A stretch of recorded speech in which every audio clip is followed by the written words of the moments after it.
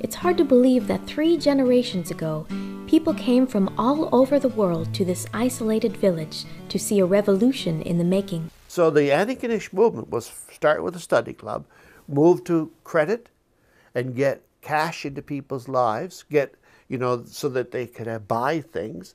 And then the next thing to move towards was, of course, cooperative stores and then cooperative production. Jimmy Tompkins had a vision, and people at some time didn't realize how smart he really was. Now that man came in here and thinking, how in the name of God did he ever expect that he could do anything in such a small place and with a bunch of fishermen that were uneducated and didn't know too much about the outside world.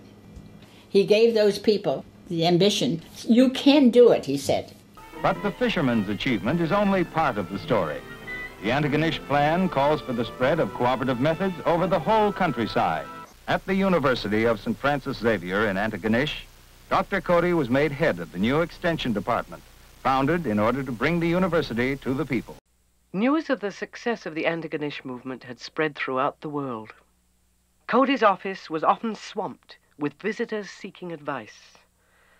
Coady was particularly pleased to see people from Latin America, Africa, and Asia, for he felt that the cooperative movement was one answer to the multitude of economic problems in the developing nations. A few months after Coady's death in 1959, the Coady International Institute was established. Since that time, thousands of people from over 100 nations have come to this small Nova Scotian town to study economic cooperation.